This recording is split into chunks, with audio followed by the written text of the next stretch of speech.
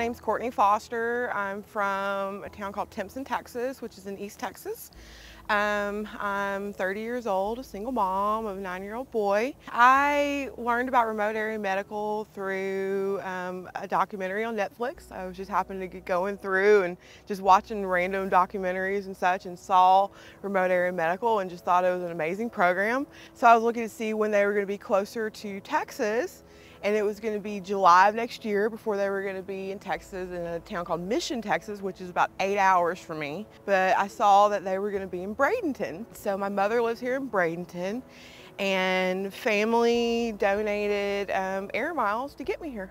So I'm very excited and appreciative to be here. I have serious issues with my teeth, to the point where I've went to a dentist and got a quote, and they're like $12,000, and it's like, you know, that's so out of reach for me that it's not even, you know, even feasible.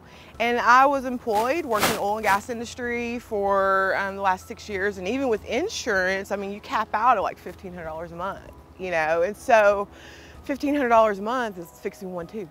Because of my dental, I get infections all the time, I have a lot of different issues, and they told me that in order to be able to get help for my dental, that it would have to be like, get an infection in my heart or something like that before they would help me. So it's like, why does it have to get to that point? You know, can we do some preventative maintenance?